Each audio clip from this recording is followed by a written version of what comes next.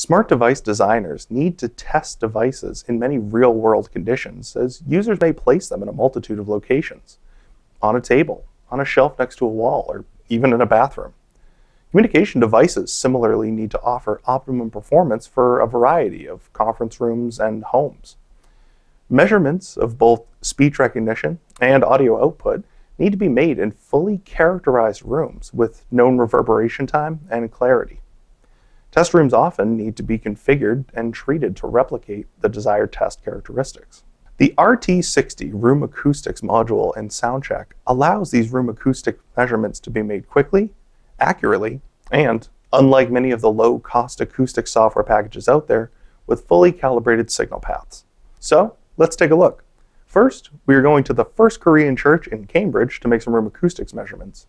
Then, we'll return to the office to demonstrate their application for characterizing test rooms. This is the First Korean Church in Cambridge.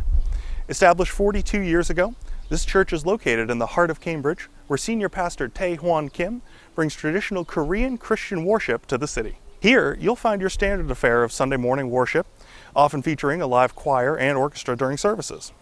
So, to have live music, you want to have a space that sounds great. So, how does the First Korean Church sound? Inside, we have a massive worship space. We have large vaulted ceilings with sloping trapezoidal sides. We have a large pipe organ adorning the back wall, a spot for the choir during worship services, and the pastor stands on the podium facing the congregation.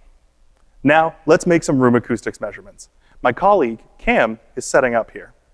He's positioning the microphones in different seats in the pews to simulate if someone was listening to the pastor during a service. He's also positioning a special omnidirectional loudspeaker designed for measuring room acoustics. Here, we have a laptop running SoundCheck 19 with the RT60 module. Connected to it via USB is an AmpConnect 621. Listens new all-in-one multi-channel interface. Connected to that is a Brüel & Kjær 4292L OmniPower sound source. This is going to allow us to radiate sound out evenly in all directions, since the speakers are all connected in a series parallel network. This also allows us to guarantee that they're all in phase. And of course, we have the microphones you saw Cam setting up earlier. We have 4 omnidirectional calibrated SCM measurement microphones set up around the room. Now, it's time to make some measurements. Over to you, Cam. So now, we'll play the test signal. You'll hear that, and we'll let the microphones record the response.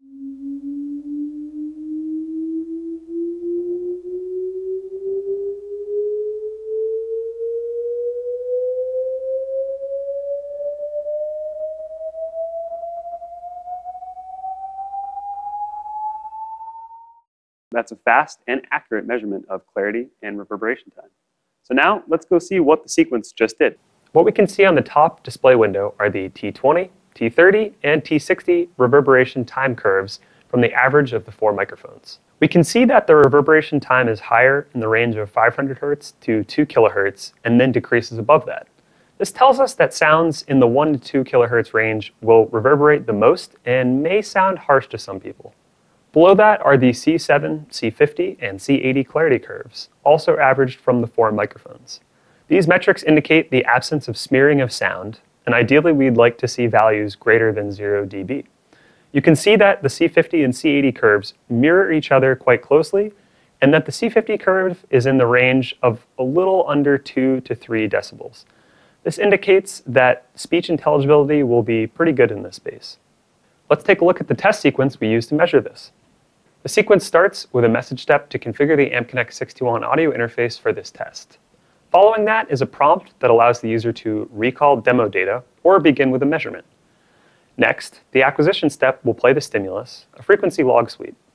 We use this test signal as it has excellent noise immunity and it's easy to separate the fundamental from the harmonics, which minimizes the distortion effects on the measurements. This acquisition step is responsible for playing the frequency log sweep stimulus and recording on the 4 microphone channels. After that is the analysis step. This is where the room acoustics values are determined and a backwards integrated impulse response method is used. Steps 6 through 11 are post-processing steps that average the curves generated from each recording. Let's open up step 6 as an example. This step is taking the average of 4 T20 curves, which we created in the analysis step, and are saved as a custom group in the memory list.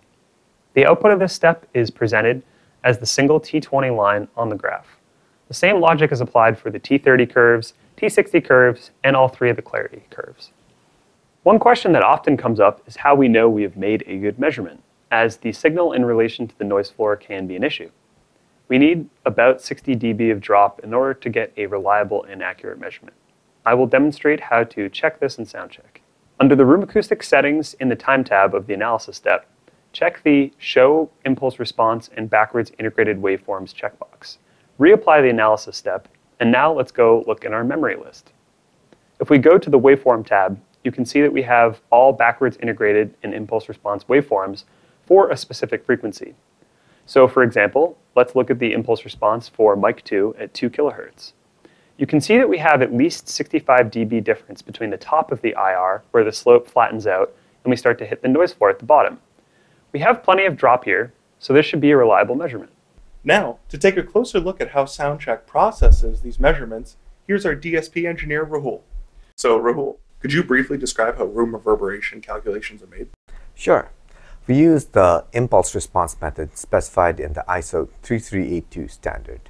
Here, we use a logarithmic sweep to excite the room, and then we use the time-selective response algorithm to calculate the impulse response. We are able to see the exponential decay of the log sweep in the room, and this eventually reaches the room's noise floor. We trim this impulse response to only the room decay section and calculate the backward integrated impulse response, taking the best fit over different decay ranges and extrapolating for a 60 dB decay gives us a room reverberation time value. So how is this impulse response method with a sweep different from using a sustained noise signal? Both methods are able to calculate the room reverberation time, but the impulse response method is a newer implementation and has benefits over the interrupted noise method. The use of a logarithmic sweep gives a clean impulse response, and so the signal-to-noise ratio is much better than that for the interrupted noise method. Also, the use of log sweep helps to exclude the effects of speaker distortion from the impulse response. So I know doing this in SoundCheck, we are able to use fully calibrated signal paths, but why is this important? This is important because the measurements are sensitive to the noise floor of the room. So having calibrated measurements allows us to accurately measure the noise floor and set the speaker level accordingly. We want to excite the room to approximately 75 dB above the noise floor to accurately measure the T60 of a room. Thank you, Rahul. Now that we know how the sequence works, let's take a look again how this might be useful for device developers. We took some measurements of a conference room here in the office, and Cam's going to compare those measurements with the measurements we made at the church. This room has a smaller volume than the church, with fabric furniture, plants, and office decor. As you would expect, this means we will see lower reverberation times. The highest reverb time is only about 850 milliseconds compared to around 2.2 seconds for the church.